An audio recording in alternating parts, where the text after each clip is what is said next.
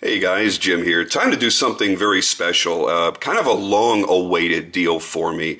It's been quite a while since I've been trying to get my hands on a Bob Terzuola knife, and I finally been able to do that. So I'm very fortunate to have been able to add this knife to my collection.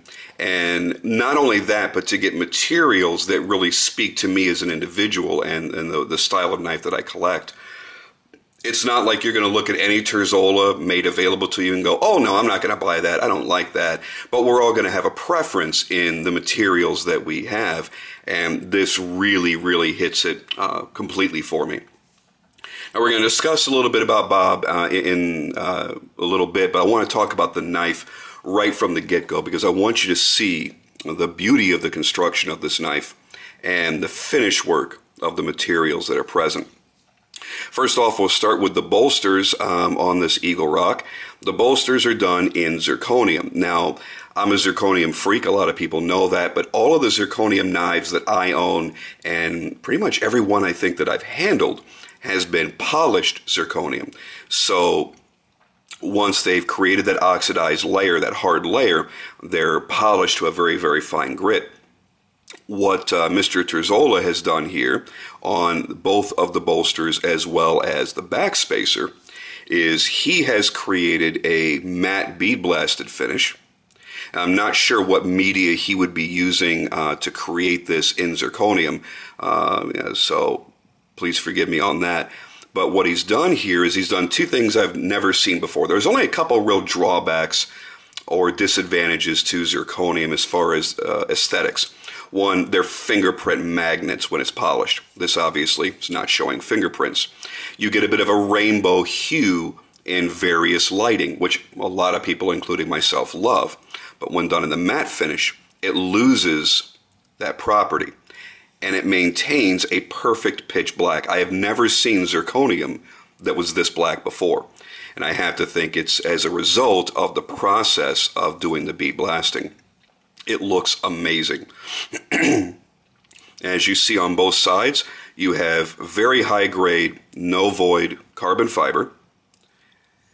And then one of the reasons that I jumped on this was right here. In between the bolsters and the scales, you have inlays of 925 genuine sterling silver. And I think that adds quite a bit of class to an otherwise very pure tactical style folder. Now, for those that don't know who Bob Terzuola is, Bob Terzuola began making knives in 1980, and then he was basically going into the Knife Makers Guild in 1981, and it was the legendary Bob Loveless that endorsed him to get him into the Knife Makers Guild. So he actually made it in very, very quickly. I know makers that have been making for 20 years that are trying to achieve that goal to make it into the Knife Makers Guild. If you don't know what's involved in that, let's just say it's very, very difficult. You do have to be approved in order to do that. So to know that he was able to get in that quickly, you should realize the amount of skill and the quality that he's able to put out. And you'll hear people say quite often that he is the man that wrote the book on the tactical folder. Well, that's actually a very literal statement. He actually did write the book on the tactical folding knife. As a matter of fact, he created the genre himself and coined the phrase as well. So what he wanted to do is he wanted to make a knife that could be carried discreetly and used for tactical operations. So he created a model called the ATCF, Advanced Technology Combat Folder. He did bead blasted titanium bolsters. I believe that had black micarta on there as well for the scales. And that's when he coined that term. And he wrote the book literally called The Tactical Folding Knife that has influenced pretty much every major knife maker that you can think of. The book is out of print now, as far as I know. The last issue, the last copy I saw sold went for about $500. I would love to own it myself. I have not had the chance to read through it. I've read excerpts from it, but I've never really actually had a chance to read it cover to cover. So if you're ever able to get the opportunity, sit down, find that book, read it, and understand that this this man is where all of that came from. And to own a piece made by him is a major achievement for me. And I hope to own several more throughout my lifetime. But they do come with a tremendous amount of expense as well. Now what you've got here is a blade length that's just a touch over 4 inches, about 4 1/8 of an inch in overall length. It's CPM 154. And you're going to notice the finish is gorgeous. And it looks like a nice, rich polish. However, it's not in the traditional sense. He's not sitting there on a buffing wheel to create this finish. I was on the phone last night for a few hours with Elliot Williamson over at Ferrum Forge, and you guys know that he is very much a student of the craft and studies pretty much everything there is about steel, about the whole world of knife making as it is. We were discussing the finishes that he does, and I can't say for certain that that process is what's done on this exact blade, but I do believe that it is. What most makers would do on a blade like this is the matte bead blasted finish and then do a stone wash. Now that's a two-process way of doing it, and from what I understand, Mr. Terzuola does a third process where then he takes that same blade, he's gone from the bead blasting, he's taken it out of the cabinet, he's put it in the tumbler with nice big rocks, takes it out, and then tumbles it in a different media, which, as I understand, is ceramic rods. And that's what creates this beautiful sheen, this beautiful polish. And when you get in really close, you'll actually still be able to see the stone wash. But you'll notice that it is completely void of grind lines. There are no grind lines whatsoever anywhere on this blade. And the grinds are also what really attracted me to this particular knife. We're used to talking about having the blade flats, primary bevel, and secondary bevel being your cutting edge. What you've got here, you're looking here for the blade flats. That's not the blade flats. The only blade flat is right here. You have a very prominent top swedge, which creates a wonderful drop down to a very prominent tip. This is actually not your flat. That's your first bevel. So he's beveled that down, and then you have a second bevel here, and then what would really end up being your third bevel is your cutting edge. And that creates what I think is an incredible amount of drama on a knife that if you're just looking at it sitting on the table, or you're just looking at pictures of it, you might think is a fairly basic knife that maybe would not be very challenging to grind. And then when you take into account all the things that I just told you, you realize that even the most simplistic looks from Mr. Terzuola are incredibly complex. To nail that and to get the symmetry, left hand to right hand, on both sides of that blade is magnificent, and it shows you the level of quality that he's able to produce. Now, when we talk about the man that wrote the book, The Tactical Folding Knife, that created the first tactical folder, that coined the term tactical folder with his ATCF, the Advanced Technology Combat Folder. We're talking about somebody that everybody looks up to, that everybody reveres. And it's not just because he's from the old school. You know, there's still a lot of makers that will hold in high regard other knife makers just because they've been in the game for a long time, or because they've seen some shit. They've been here, they've done that, they've paid their dues. You're talking about somebody that has earned the respect by giving back to the industry and by teaching others about what knife making is all about and giving them what is in essence a Bible, a guide, not only how to build a proper tactical folder, but how to run your business, how to price your product, how to be fair about it, but how to get what you deserve, how to establish that value, how to maintain your customers by maintaining your own integrity and falling back on the name that you've built for yourself. And I think that's just damn incredible. Let's get back to the knife, though, for a couple of minutes here. The action is quite startling. It's not one of those knives that's lightning fast. It's not on bearings or anything like that. I typically don't buy a thumb disc opener, because a lot of the makers put the disc in such a weird spot that my thumb may be back here and I can't fully engage it. I can't follow through as I'm opening the blade. Now, with this knife, no problem whatsoever. My thumb is still engaged perfectly, even have a little bit of room left over. It will flick very easily, which is generally how I prefer to open most of my knives. When the knife is open, you look at it and think to yourself, well, it's very straight. It's very blocky. It's not going to be very ergonomic. Well, as a matter of fact, it is. And it's designed that way for multiple handholds. No matter how you feel like holding this knife for whatever cutting task or defensive purpose, this handle is going to adapt to all of that. It's not going to give you certain curves where your fingers are forced into a certain place, which is totally fine and acceptable in certain knives. But this is a knife that really can be used in a multitude of different holds without having to worry about that. There obviously is some thought to ergonomics, and there are some cutaways to allow your hands to drop into place where they need to be. The jimping on the raised thumb ramp is perfect. You'll notice that it will pull the skin away from my thumb, but it's not abrasive, it's not tough, it's not rough, it's not like resting my thumb on a cheese grater, and we've certainly experienced that with certain makers. Everything that's done here is done perfectly. When you feel the overall smoothness of the knife, the integration of the materials, when you make the jump from the carbon fiber to the sterling silver to the zirconium, it is nearly imperceptible. The contouring that's been done on here fits the hand wonderfully. All of the edges are rounded off.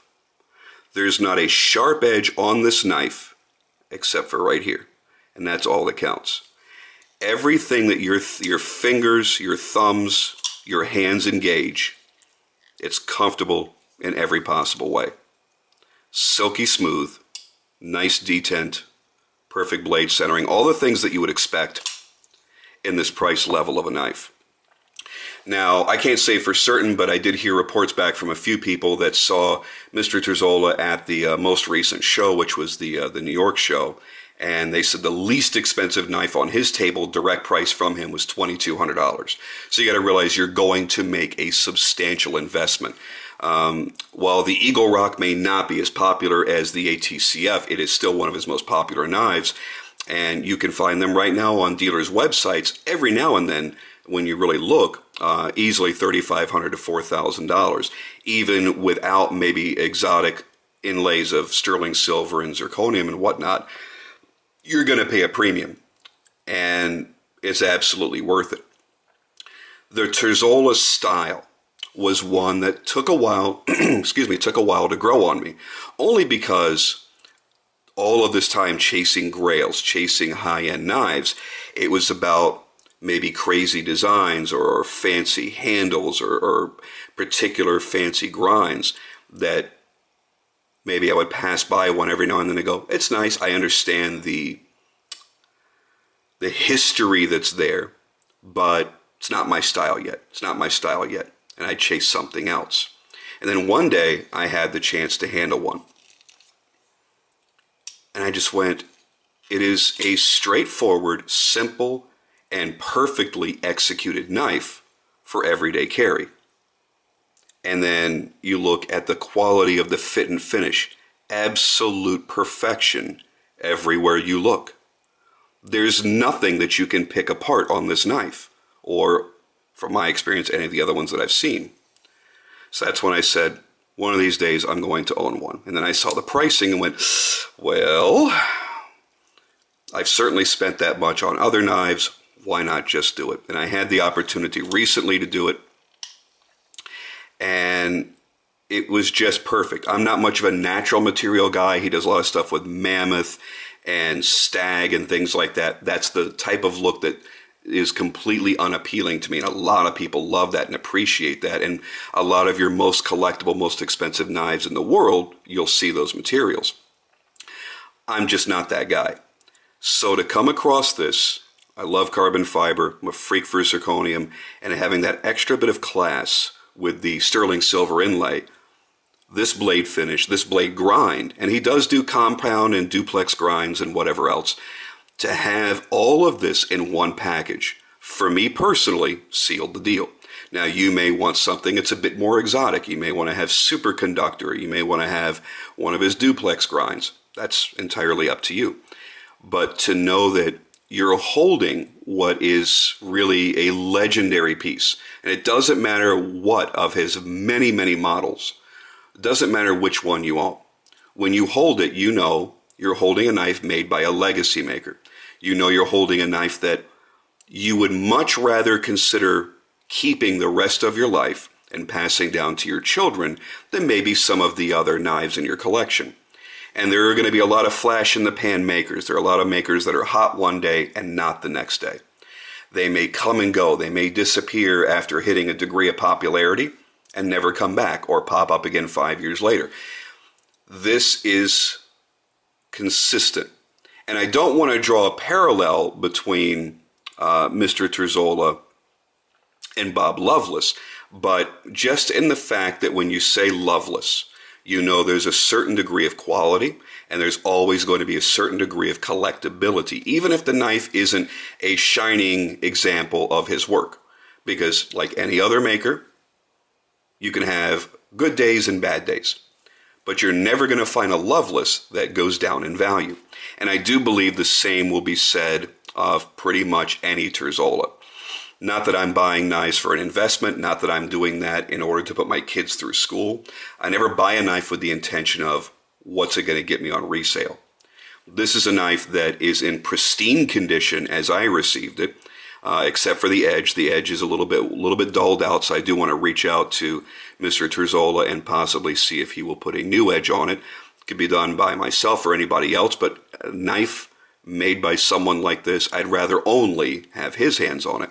But the knife is pristine in every possible way. Well, doesn't matter. This is still going to be a knife that I'm going to carry a lot. And if the need arises to cut shit, I'm going to cut shit. And I get the chance to see how that blade finish holds up. It's one that's excited me to a level that I can't wait to carry it. I can't wait to have it on me all the time. And there's something amazing about owning a knife that makes you feel that good, that makes you excited when you open your display case or wherever you keep your knives, your Pelican case or whatnot, and you open it up and go, wow, I actually own this. And there's only a few knives in my collection that I feel that way about and have felt that way about consistently throughout the time that I've owned them. Only a handful. And immediately, this has fallen into that category. I know how lucky I am. I know how fortunate I am. And I want to thank my good friend Joe for selling this to me and making it available to me. And honestly, not raping me on it. He could have easily gotten a disgusting amount of money for this, but he did not. And I feel I was treated very, very fairly. It was still a premium chunk of money, not going to lie, but I feel I was treated very, very fairly. To own something that is a piece of knife-making history that was touched by the hands of the man that created this subcategory, this genre, you can't help but feel a little bit of pride in having something like this. Just a nice slow look before we exit here.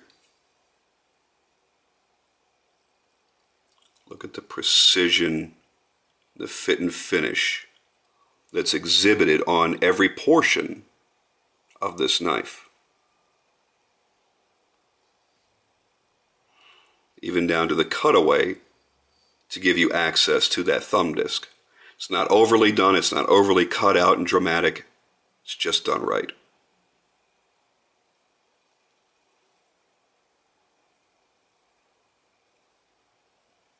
And there you have it, guys. I'm going to go ahead and end with that. Thank you as always for watching. I very much appreciate all the support that you guys have shown me over the past couple of years. And hopefully you've had a chance to watch me grow as you've grown as collectors as well, and watched as my collection has evolved. And and watched your own collections evolve at the same time. And who knows where we're all going to be in a couple of years. Finally got a chance to get a Terzuola, and I'll be honest with you, I don't even know where to go from here. So there you have it, guys. Thank you so much, and I will see you on the next video.